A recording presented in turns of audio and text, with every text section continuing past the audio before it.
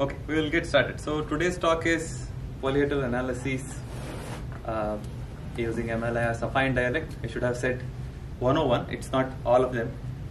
We will only cover some of them, and it's an introduction. And it's a beginner-friendly talk.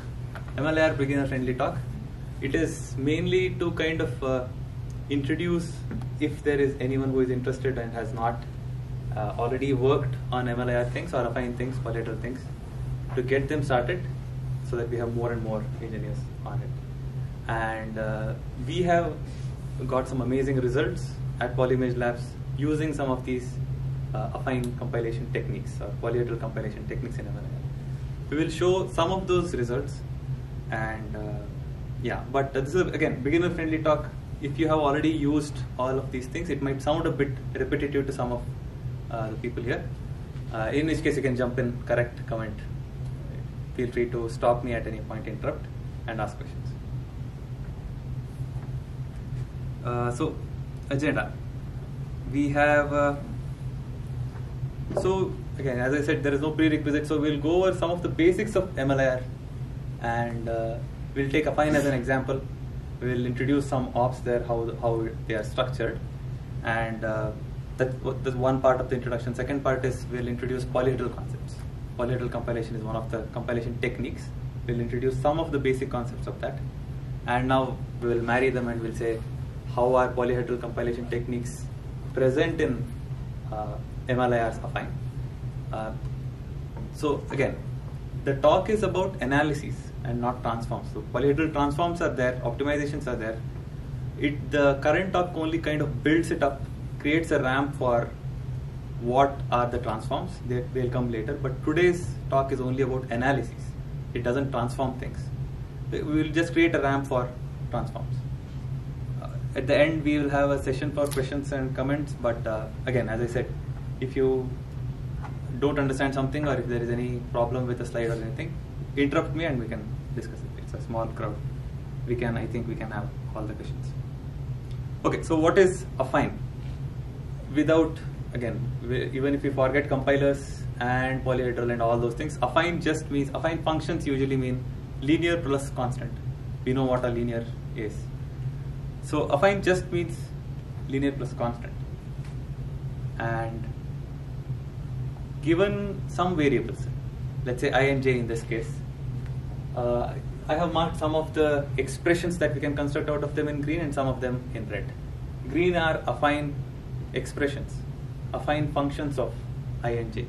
I plus j, all that, even floor div, all these are affine functions. And what is not affine? I square is not affine. Sine, cosine of I is not affine. Or a of I, let's say there is an array and memory stored at ith index is not affine. These are the affine things. What about mod? So every mod, I mod k, can be expressed as, there will be enough math here in this talk. So I minus k mod star, so let's say. Second.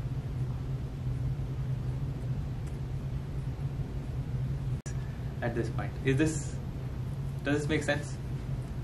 All we are saying is, instead of giving affine expressions there, we are creating one level of indirection. We are only going to give C0, C1 all the time. Whatever be the affine expression, we are going to give C0, C1. And who is going to handle, which is the location? Some map will handle. And that map will take care of mapping the C0, C1 to C0 plus 10 and C1. Sorry, just one question I have. The program that you're running right now, MLIR OPT, it's taking this payload as input and it's just printing that out. Yeah, correct. So in this case, I have not provided any pass. MLIR OPT can do a lot of things. It can take passes and it can print things. In this case, I am not giving any pass. I'm just giving some option like print it in a generic format. So it just parses it and prints it out. No transfer. It is not doing anything. So MLIR OPT is a binary that is created inside MLIR. So what you've written in text is in that file. This is exactly this. This is what you've actually written in that. Yes. MLIR, and Yes. normally it's something that is generated. Correct. I should have showed. So 2 dot. That's the. Okay. So you wrote the pretty printed version. Yeah. Something, okay, so, or something similar to that, and then this is after parsing, that's the output. That's the output. It can parse both the pretty printed version and the non-pretty printed generic version. You can basically pipe it like this. It can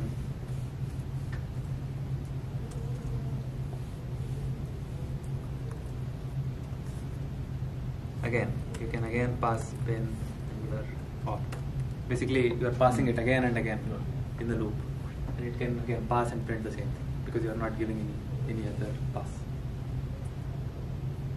This is good. So we are going to introduce one or two more ops here, and then we'll go to polyhedral analysis. Is that fine?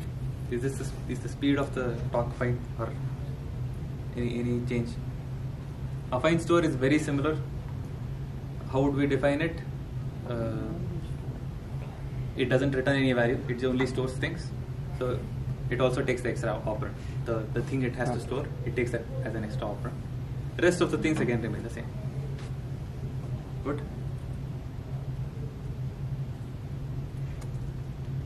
Like the affine part of this operation is that the address at which I want to put it, let's compute that the value, the function that computes it is affine. That's what Yes. Okay. The core affine here is these maps, these indices. They are all affine. You cannot say CST star CST, or let's say you are in a loop. You cannot say I star I and try to access it via affine. It will throw an error then. So by using these affine load and store, we are restricting it to only call or load from only certain locations or in only certain way, so that we can analyze it later. Analysis will come later, but this is how we are restricting it. You cannot load from anything else. So I can also tell you that there is something called memref load, which is more generic. It just says from this memref and this location load. Now there are no restrictions on that. You can give I star I, it will load it. But again, because you can load it, you cannot analyze and say you cannot do the same analysis that you would do here on that. So if the output is address generated, right? Mm-hmm. Is there a case where the address generated is not a fine address? Like square root of I wouldn't make any sense, right? Is there a case where it is not affine? Yeah. Oh, you're saying input program where affine load will not work and memref load will work? No. What I mean is whatever. So percentage CST plus 10 is there here, right? Mm-hmm. So instead of that, if it is like something like square root or something, then it wouldn't make sense. The address generated would not make any sense, right? Square root of what you can? The operator. You cannot create the map for that, right? The thing is that affine transformations that map is handling, that map cannot be created by under root I. So you cannot have under root I as an index. So you're saying it doesn't make sense. The square root will never occur because it makes no sense For an operator to generate a address. Okay, square root is difficult. Let's say A of B of I. That can happen, right? That is possible, yes. But I think what he's saying is if you do like CST 0 plus root 10, the value that you get is not a valid index.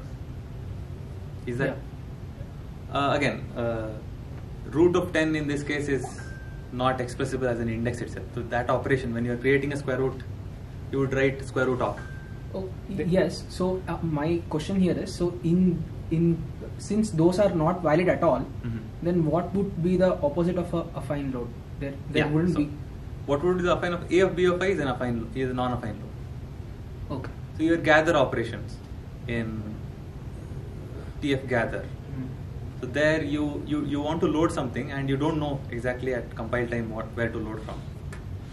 The location from which you have to load from is given by A of I. Okay. And you go there and then add the offset and get it. That's a non-affine access. One more is, let's say you have an array and you want to load from a location which is either some location, let's say I minus 1 or 0, whichever is bigger.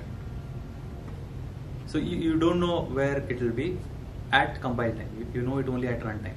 So the index that you calculate will be, if less than 0, then 0. Otherwise that again is not affine. It cannot be loaded like this. Okay. That's an option. Remember to select. Yeah. Affine store, this is an example. Affine store. It follows the same thing as affine, so I'll just skip it. Okay, affine for. So this is the last top that we will introduce in this session, and then we'll jump right to analysis. So all these affine load, affine store, they are needed for the next analysis. That's why I had to introduce. Affine for, if we want to define, how would we define? We would have a lower bound, and we would have an upper bound. We would also mention a step, the step counter in which it will go, and it will have a body. That's enough to define a for, and that's how it is actually created. And lower bound, upper bound, again, they are affine expressions. They don't have to be constants. They can be affine expressions, and we already know how to create affine expressions. We can give affine operands, some operands, and then an affine map, it will give you affine expressions. Sounds good? So lower bounds are defined by affine map and their operands. Upper bounds, affine map and operand. They are basically affine expressions. There is a step and there is a body. This is how exactly affine for is defined upstream. Upstream of affine for also has exactly all these things, but it also allows you to define something else. It allows you to return a value. It allows you to take something called iteration arguments. It's just for completeness sake I am mentioning this. We will not use that in this talk. Okay, we will stick to this definition of affine for, where it doesn't return any value. It just goes from something to something in these steps, and it has a body. And something to something, whenever you say lower bound and upper bound, they have to be affine expressions of something, of some valid values. The step cannot be an affine expression, it has to be No. The currently what we define, it has to be a constant. It has to be a compile time known constant. So it should be something like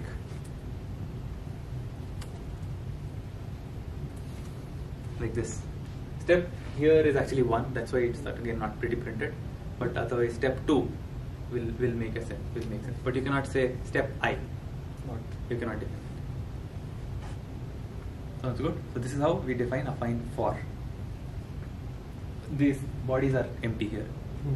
Another thing to note is, let's say you have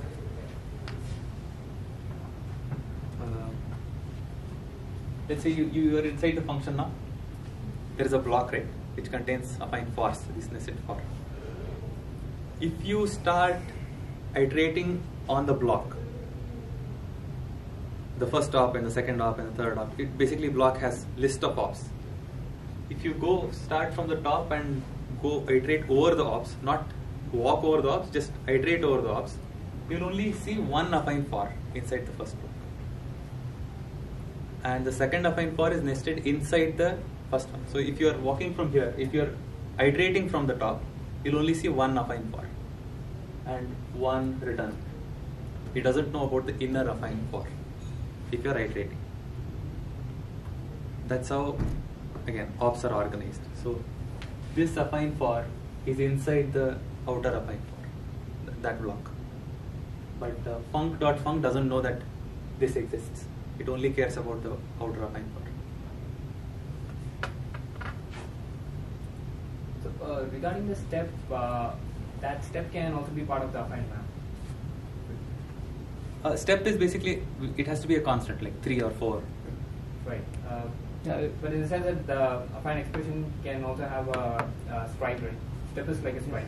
Yeah, correct. Right. But the sprite can itself be part of the affine map or the affine expression. So you said that it has to be a compile time constant. Yeah. But if, for example, if you have this I0 ranging from 0 to 10, so if you do something like I0 into 2, so you always go to alternate locations, not all the locations. Then the step is not 1, and it's a affine expression there. In this, let's say. Yes, the first one. I0 is there. So this loop is going to execute 10 times, 0 to 9. Right? Yes. Because the step is 1. Now inside that you can create 2 star I0 and you can use it. But now 2 star I0 will range from 0 to 18. Right. Is that correct? What I'm saying is the step. Why do we need an additional step? Because the step can also be brought into the affine map itself, right? Is that possible? There are two affine maps. One is for the lower bound, Right. one affine map is for the upper bound. The step is not in any affine map, it's just a compiled and constant. They're defined by C0, C1, C2, C3, something like that. I think it can't even be a function argument that's being passed, and it's a part of the affine, or it will throw an error, of verification error. But for example, the inner loop, if it goes from 0 to say 1000, and you have I0 into 2 as a step inside for the inner loop. In this step. Yeah, here the Step step is can be I. That's a very good question. So you are saying that can I make this?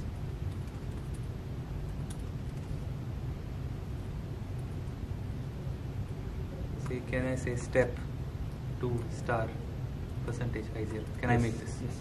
No, this is not allowed. As in, this is the step here has to be a constant. It cannot be anything else. So in this case, it's an affine expression. Yeah. We created an affine expression. So steps cannot be affine expressions. Again, it is not a limitation of MLIR where we are restricting steps to not be affine expressions. If you allow steps to be affine expressions, the space that you get out of it will not be affine. We will again come to that. It doesn't remain affine. It has to be a constant. Only then you can analyze the programs correctly.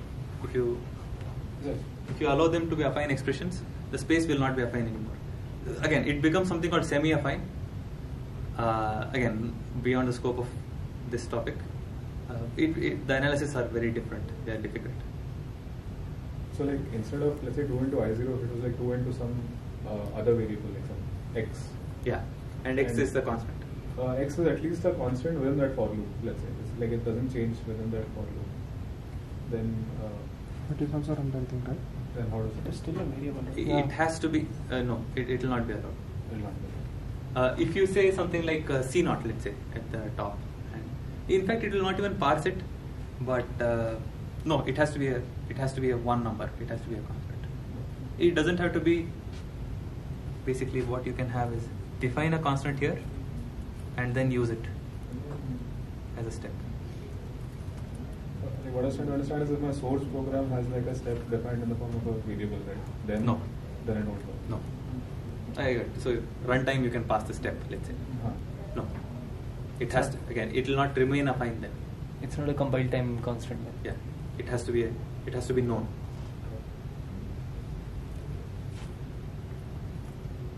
Just close this. Okay.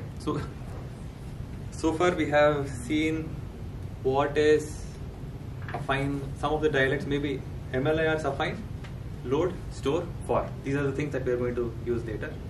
We know what affine expressions are. Any questions on how we have defined the ops?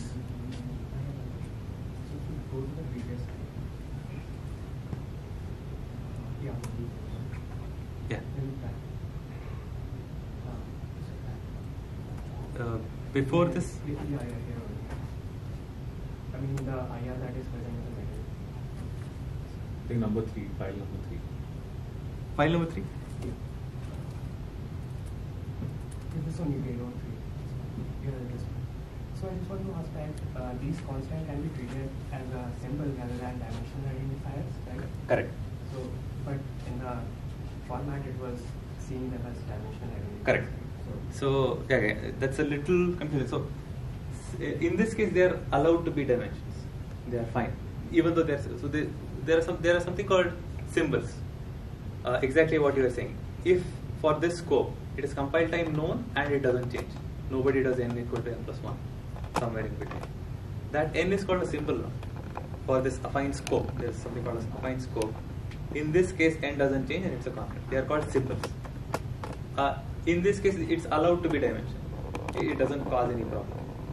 But there are some cases where it will not be allowed to be symbol. For example, if you try to define a for loop with it, and if you pass CST0 as an argument to that, then it will be detected as symbol.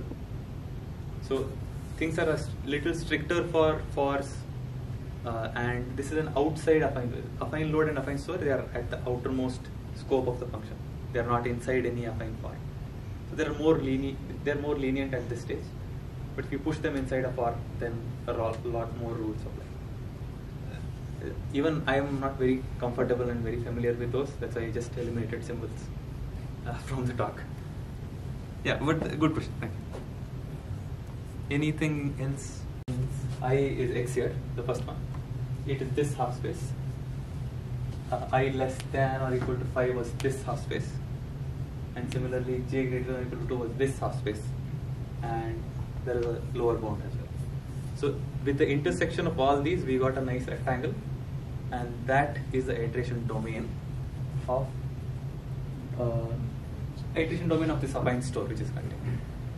That's how it is represented. Okay.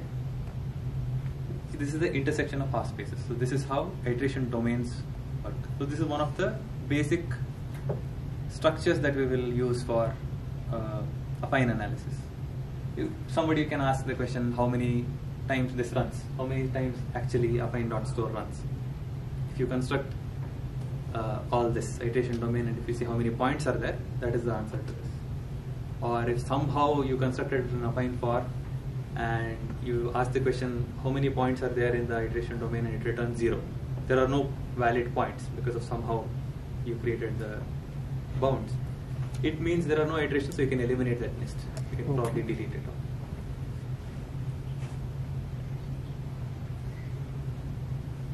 So iteration domain, I'm just carrying forward from the previous slide.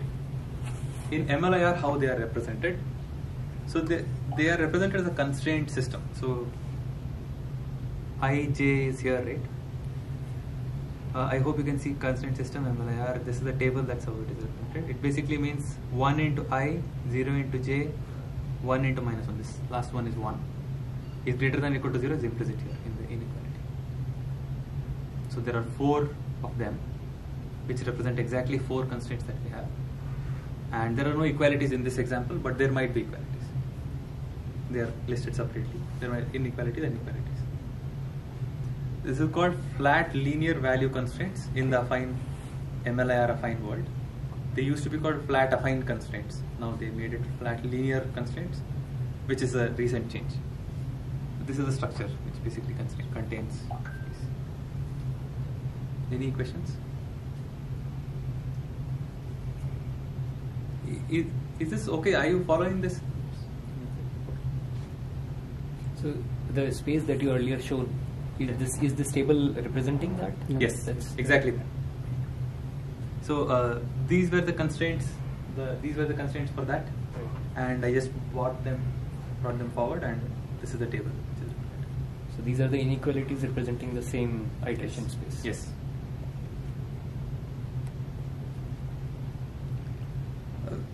Again, a little more math here. There is what happens if we have steps. What do we have? And steps are always there. They're unavoidable.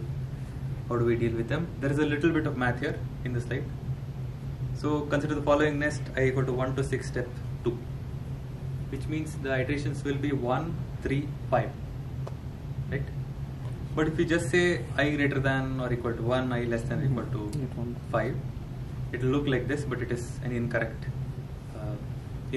iteration domain. This is not true. So this is not the iteration space.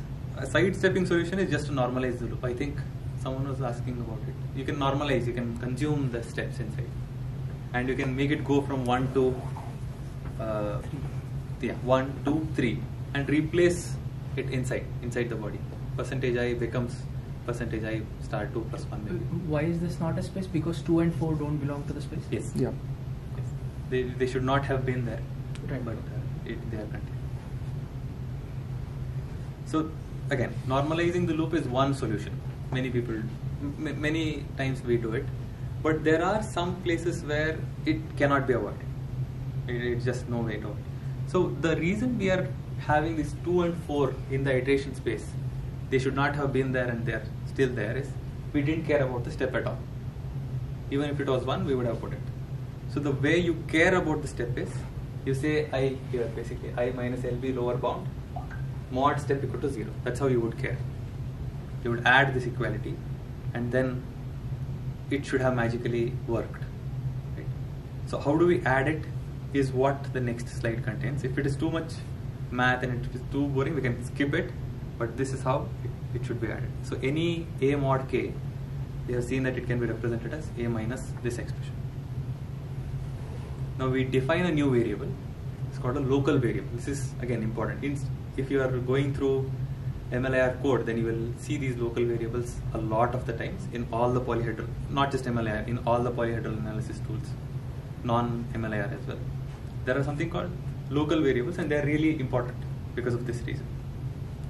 So a mod k can be written as this, and we define a new variable called q equal to a floor div k. So basically this we are going to redefine and make it a new variable. So once you say q is equal to a floor div k, it gives you more constraints to add. Basically means if you take a and if you floor divide it, you get some number that you call that q. Now q star k, whatever you just divided with, is probably same as a, or a is at most k minus 1 away from here. It has to be within this range. That's the definition of floor div, and that's how constraint system will take it. Good. This is how a floor div k gives you more constraints, at least 2 additional constraints you get. Sealed divs can be converted into floor divs all the time. So this is the expression. So sealed divs. So mods are handled, floor divs are naturally handled. That's how we are adding them in the first way. And sealed divs are also handled. That basically covers all the kinds of affine expressions that we get. So this is how the iteration space now will look like.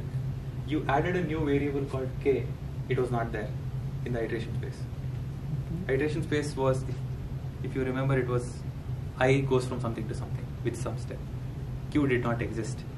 And you created Q and you added an inequality, and we can work through the math, but just trust me on this. This is how it will look like after you have added a new variable called Q there. Now this Q is called local variable. It is ubiquitous, you can see it everywhere. It is local because it doesn't exist in the program tag. It is just serving the purpose of this analysis. We will work, if there is time at the end, we will work through the math of it. What exactly is the equalities representing? This equality? Yeah. In the earlier case,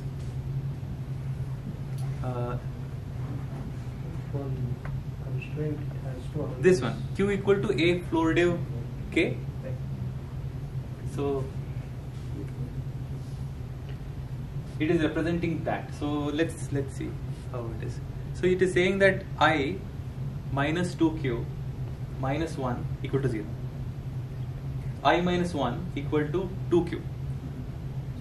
It is representing that. So a in our case, a is basically I minus 1. Is that clear? So that was it the constraint in the previous slide? It is the constraint in the previous slide. In this case, this I minus LB is 1 here. Lower bound is 1. So this is the A there in the next slide. So the K in the next slide is 2, the step. Yes. So that is the equality, and additional inequalities that it gave. These inequalities are here. These I equal to I less than I greater than, they were there already. So those two inequalities are like this one rolled out. Okay. This and this. Two inequalities. Okay. Okay, so we have something called affine relation. We touched upon it earlier when you said this d0, d1, d2, it translates into something, an affine expression. So when you have two affine spaces, you can relate them. You can basically create a relation from domain to range. This goes to this. You can create a relation like that. Affine relation is a first class concept in MLIR. You can create them, and how they are created, that is something. You can create a relation. Most commonly used one that we wanted to see earlier even was access relation. You are given an iteration space. You basically translate and you map it to memory location. And you want to constrain, and basically you want to say this iteration targets this memory location. How do we say it? The access relation is exactly that. So in this case, I goes from 1 to 6 and it stores into mem I plus 1. This is valid, right? So now what we want to do is from I to, let's say, this mem whatever here is, that we want to construct a map towards it, as in given this iteration, what is the location that it is accessing? We want to construct a map, and it exactly looks like this. In the earlier case, basically m is the memory location, let's say we want to represent. It is I plus 1. All the inequalities of the iteration space remain the same, with one additional inequality, where it says m equal to this plus this. It is basically this plus this is 0, which means m equal to I plus 1, which is what we wanted. So this is what access relations look like. Access relation is one of the affine relation. You can create different access relations like this. Now, why this is important? Sorry, actually, which part, like when you say access relation, that expression is an access relation, the affine dot store expression? Sorry? You're saying that the affine dot store expression, that is an access relation, or the inequalities and equalities are together? So this is the access relation. Okay. So it establishes relation between iteration space and the memory location, memory location. This is how they are constrained. Iteration space is this, I goes from this to this, and whenever I goes from that to that, m is this. So for any given I, you will get what is the m. So you're calling it an access relation because it is being used in a store expression, or like memory access relation. That's the full form. That's why I'm calling it. It's a relation. It's an affine relation. Access relation is how an iteration space accesses the memory location. So it is if how is it different from affine function? Like, is it the we give it a memory location, and it will give us the iteration? Correct. Is it the? In fact, that is how it is constructed. Using an affine map, we construct it with affine relation in the form of this. Okay. Right? No, it is a building step again toward the next thing. I want to say there is something called an inverse of a relation. Okay. I am going towards that. That's why. So. Okay. So the question is that, like, for a given access, there will be only one result. If we like, for a given access, there will be a map, right? And if we give the iteration IDs as input, it will give only one output. Correct. So that should be a function, right? So this relation would be used as a inverse, some kind of inverse to that affine map. Like, we give it a memory location, and it will give the identifiers, like map iteration space, which will access that particular memory location. Correct. So, which is the inverse relation? So given a memory going towards iteration space is the inverse of whatever this is doing. Closely related. But what you are saying is, if we have iteration space and we have an affine map, why do I even need this? Is that the question? Yes. So if we express it as a constraint system, that's the next step. So I want to create an inverse, in which case iteration space and affine map was enough. If you want to go back, you would probably create some other space and then a map, right? So it is easier to construct it here. Okay. Okay. So iteration space and this, if you can easily invert it. In fact, inverse is a ready function which is available to you. You can inverse it.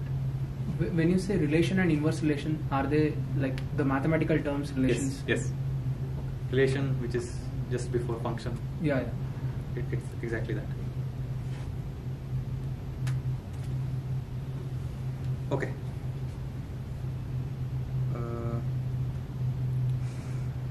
Let's use one of these access relations. So consider a store op and a load op. They exist somewhere in the program somewhere. They access the same mem ref. We don't know if they access the same location or not. They just by looking at it, you see that they access the same hash mem, same memory. Now access relation for store op will look something like this. IVs of store, indices of access of that memory. If there are local variables, if there is a floor div somewhere, you'll have to add some local variables. You'll add that. Finally, there is a 1. This is how it will look like. It will contain equalities and inequalities, both of them. Sounds good? Parsing it. Yeah, we'll take time.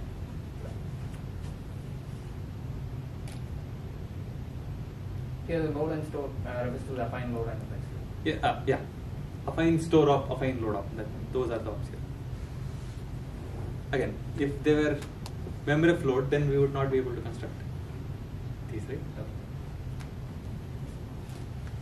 So this is how access relation of any load or store would look like. Do you have an example of this? I had added it, I removed it because it is too confusing. But this is one of the examples. This is how it would. So here, I here is the iteration space. This is the one-dimensional iteration space. M is the axis indices, and 1 is 1.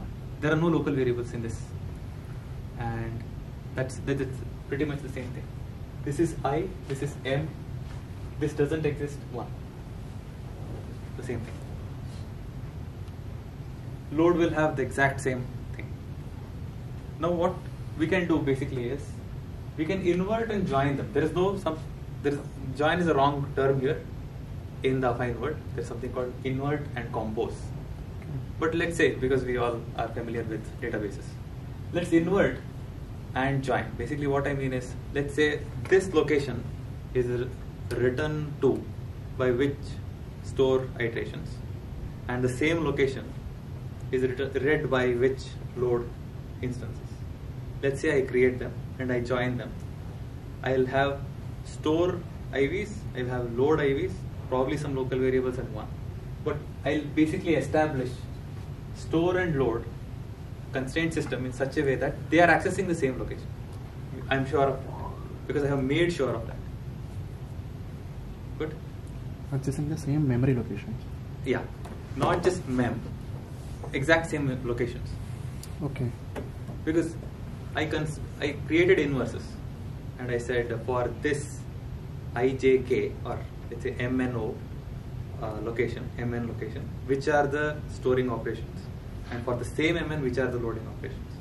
And basically I eliminated these columns, and whatever rest was there, I joined.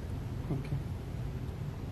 So this is exactly what is called a dependence polyhedron, which is you have a store, you have a load, one of them has to be a write effect op, and it's empty. The join is about store op and load ops, right? What is the invert there? Invert is basically you have the access relation. Usually the default direction is from iteration space to memory location. From iteration space to memory location. Yeah. For these iteration space, this is the memory location. Now you can only invert one. So the actual dependence polyhedron construction inside MLIR, it inverts one of them and joins. It is basically, it's a join. I don't know. But invert is that which I didn't get it. Invert is for this location, which are the accesses. If I invert that relation, again mathematical inversion. So for this location, what is the memory access? Yeah. So this location, what is the iteration which is accessing? That is the inverse. That's the inverse. Okay, so from I comma j to I plus j is the forward, and I plus j to I comma j is the inverse. Is that correct? Ij to, can you repeat this? No, I comma j is the iteration space, yeah, and to I plus j is the axis. I plus j is the axis, yes. Yeah. So the inverse that you're talking about is I plus j to the I comma j. Yeah. Inverse relation can also have, it's not always one-to-one, it's just like a mathematical relation. It does not mean iteration will only write to some locations.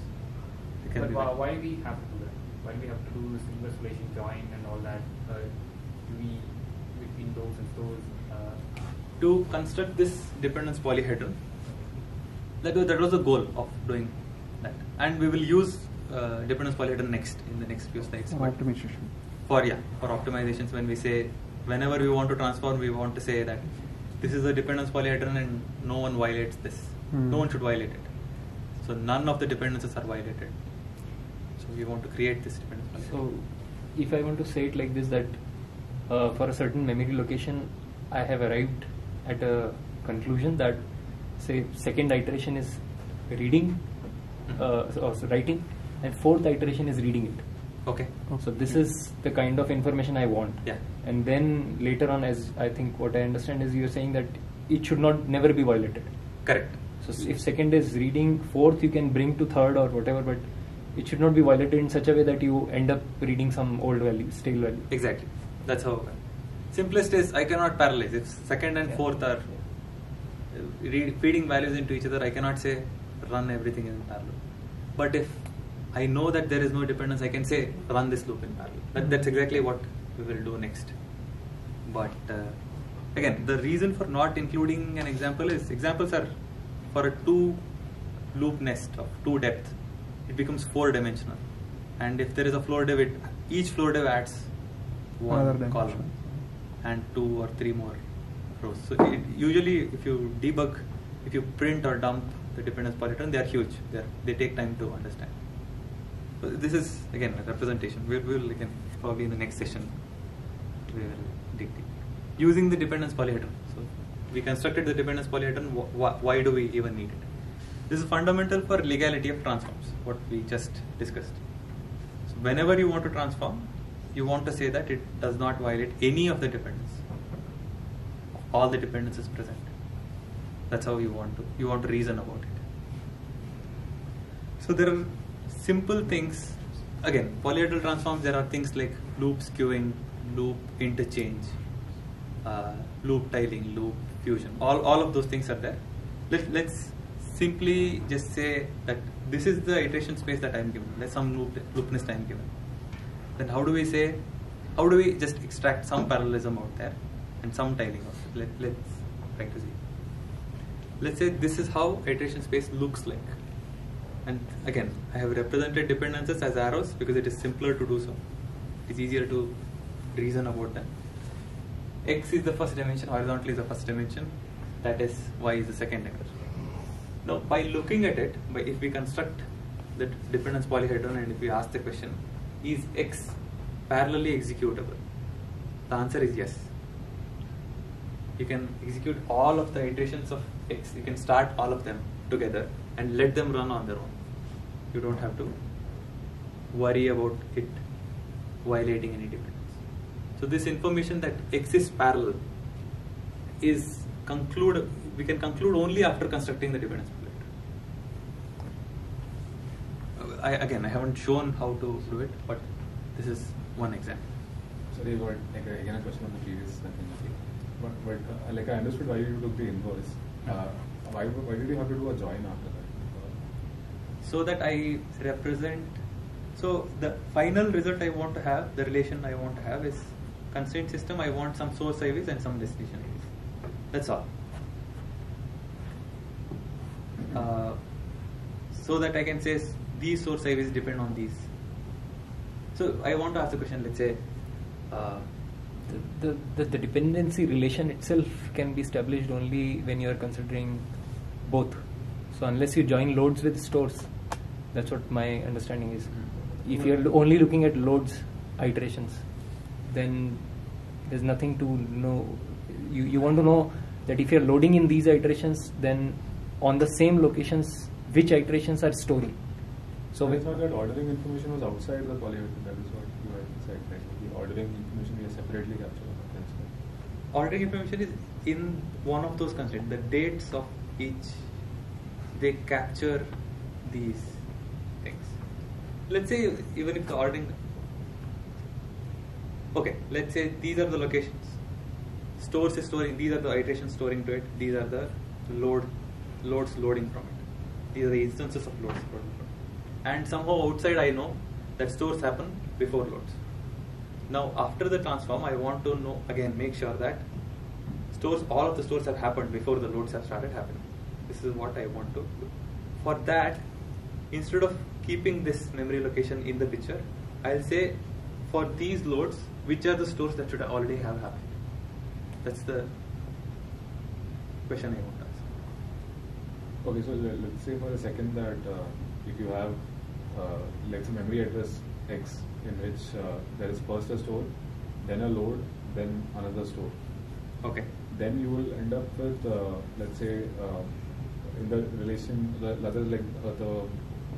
access relation that you were talking about, there'll be one source, rather that X will be the destination in the first one, and the source in the next one, and then again the destination in the third one. Correct. That is how we are establishing the ordering and the dependencies. Now there are 3 operations that are happening on the same memory. Right. Now there is dependencies always between 2 pairs. So you construct 3 dependence polyhedrals. Okay. Store to load, load to store, store to store. There is a write after write dependence. So 3 dependencies, and then you reason about if I transform it, none of these 3 dependencies are valid.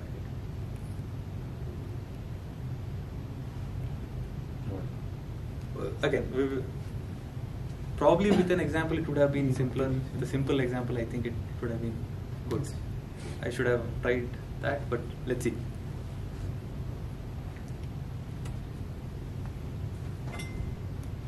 So this is an example of outer parallelism.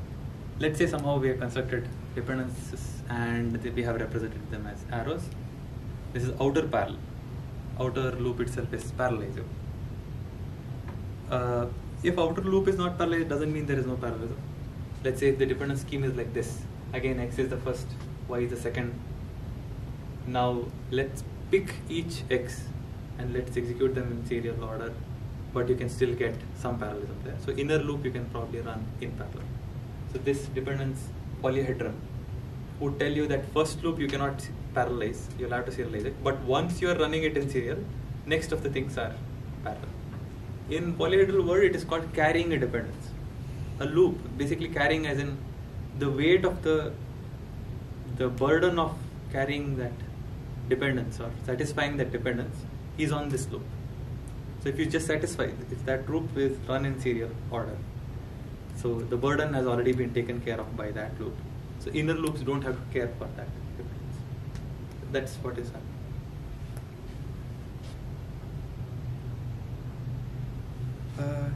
So there are some tiling examples I have. Again, dependence polyhedron can be used to say which of the tilings are valid, which of the tilings are not valid. In this case, the one on the left is a valid tiling.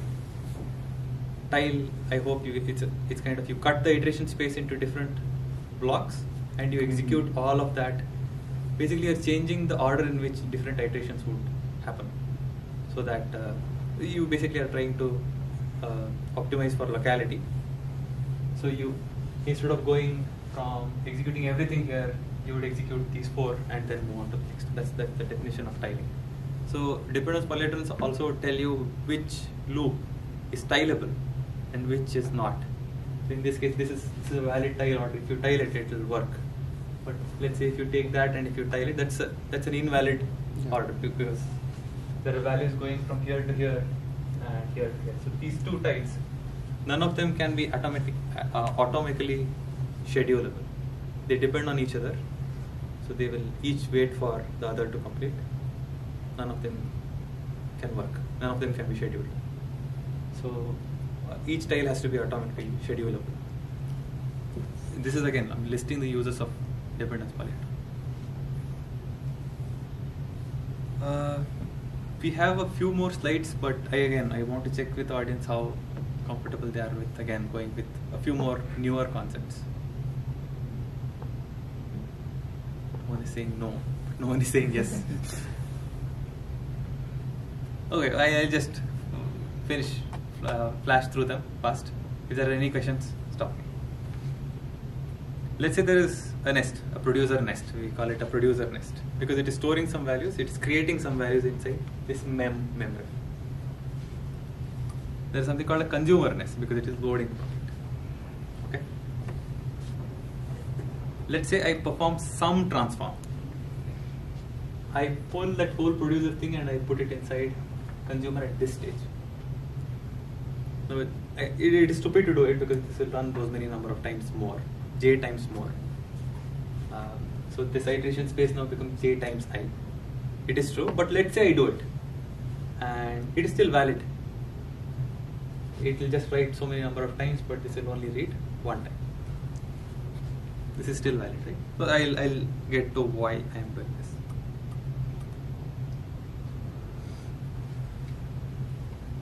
So this is loading something just like dependence analysis that we did, where we said this load has to happen after these stores, I can also say this load is consuming values from these stores, these exact stores.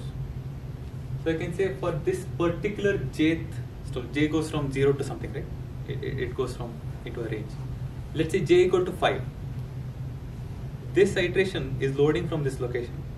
Which is the iteration which is writing from the producer? I can calculate it, right? With the same dependencies, I can calculate which is the store which is writing to it. Let's say I realize that 5th iteration of the load has dependence on 6th iteration of that store, which means basically if I just execute that 6th iteration just before this, I'm fine. I'm executing everything, but I just need to execute 6th. So what we are trying to say here is, depending on exactly what we are loading here, we don't have to run the whole producer loop. We can only run some exact slice of that producer. We don't have to run everything. So we can bring in only the slice of that iteration space, just like a bread slice of that into this and place it here. It will still work. Let's say after adjusting the bounds, we realize that for each iteration that is loading, exactly only one iteration is writing, and we brought that in, which basically means these for hops bounds would they became something like something to something plus 1. It became a one iteration loop. One iteration loop can be now eliminated. The body can be now promoted, right? So it will look something like this. So from 2 loops, which is producing and consuming, we have arrived at one loop here. All the dependencies are satisfied, and this is called affine fusion. And this is slicing based affine fusion. So you have a load, you calculate what is storing to it, cut that slice and bring it in. And if you're lucky, probably only one iteration is there, so that you can promote everything. And effectively you have fused 2 loops. Slicing fusion is one of the different fusions one of the many fusion techniques that people follow. But this is very powerful. This is very accurate and powerful. And this is present in affine MLIR. So the reason why I kind of discussed about it is, this is a transform now. So I had said we will talk about some of the analysis and then we'll talk at transforms, why these analyses are required for transforms. So this is a transform. Affine fusion is a transform. Probably it will be a topic in, or somebody can take it up and discuss it in next few sessions. But yeah, that's a transform. And we at Polymage Labs, we have been using many of these analysis as well as transforms for the past few months and years. And we have some amazing results, but I'll only focus on fusion now because that's what I have introduced. So this is a chart on NVIDIA A100 with some of the benchmarks, DL benchmarks. This is basically speed up on without fusion to with fusion. So if you enable fusion, if you did all this, constructed a dependence polyhedron, pulled the slice, promoted, on, I forgot the geometric mean here, but you can see UNet, VG19, you have twice speed up without fusion to with fusion. It can even be as high as 3, it is reaching 4 for one of the benchmarks. This is batch size 1. Similarly, batch size 8, we have similar speed ups. So affine fusion is across optimization, it is machine independent. Basically fusion is, you don't need to know what is the target. So independent optimization. But yeah, we have many more results and many more comparisons, direct 1-to-1 runtime comparison. Do you know what is the word? For BERT, I think it's 15-20 seconds maybe. 15 to 20 seconds. Again, fusion is one of the culprits. Yeah. Because it does a lot of analysis and it is pairwise, right? Every store and every load you have to construct. This is like, I think BERT large, 24 layers. This is BERT base.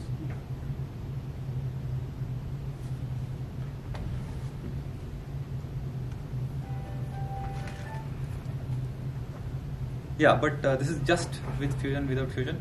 But we will soon make many of all the end-to-end compile times with all other transforms public. Okay, conclusion. So we have introduced affine MLIR dialect. We have seen different ops, how they are constructed. We have introduced basic concepts of polyhedral analysis like iteration domain, dependence polyhedron, and how they are used. Maybe a few use cases of polyhedral analysis, like when the loop is parallel, when it can be tied, and also we have seen a teaser for slicing based fusion. We haven't seen fusion, but analysis for that is already discussed. So if somebody wants to try, I just listed some of the exercises. If somebody is interested, they can try on MLIR. You can try it again. The slide will be shared. You can take a look at them. And probably the next logical step of this talk would be to discuss transforms, optimizations using the polyhedral analysis that we have built. It should be the next step. Yeah. So thank you all for coming on a Sunday afternoon and listening in patiently. And thank you for the mainly organizers. This is a very nice venue. Yeah, thank you for organizing the talk. And yeah, at Polymage Labs we are constantly hiring. So if anybody is interested in all the work that we do here, please reach out to careers at Polymage. Thank you.